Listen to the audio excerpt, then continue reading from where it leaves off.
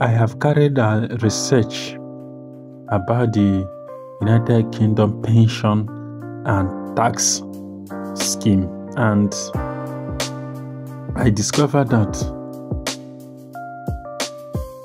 the pension that you as an immigrant, not just as an immigrant, even as a British, if you don't have what they call, if you have not filled the pensioners of kin form and submitted to the pension office, if anything happened to you, your pension goes back to the government. So I encourage all Africans that are staying in the UK to make sure they get the pensioners of kin form and fill it and return it to the pension office.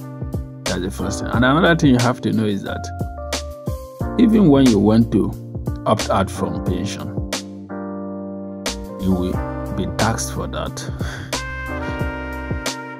Even in the next 10 years, if you decide to opt out, you'll be taxed for that.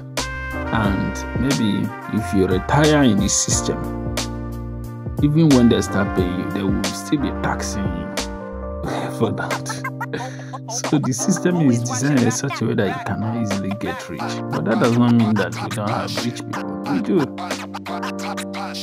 The tax system is something that even your employer cannot tell you. When you see £33,000, you see £52,000, £48,000, all this money you are seeing, most of it will go back to the government. So you're just working, but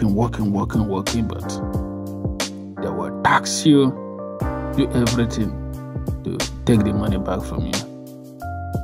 There's what they call an inheritance tax. That's if you have a house here and maybe anything happened to you, and if the house must go back to your children, your children must pay what the government call inheritance tax. Without that, the house will go to the government. That's the funny part of it. So you need to understand some of these things. And I have checked in the entire Europe, that inheritance tax is only happening in the UK.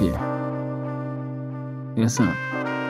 UK mostly is living on tax. That is why there's so many benefits. If you're a citizen, then come out tomorrow and say you are this, you are that, and that is all government will start paying you. So, my dear, prepare your mind as you are coming in.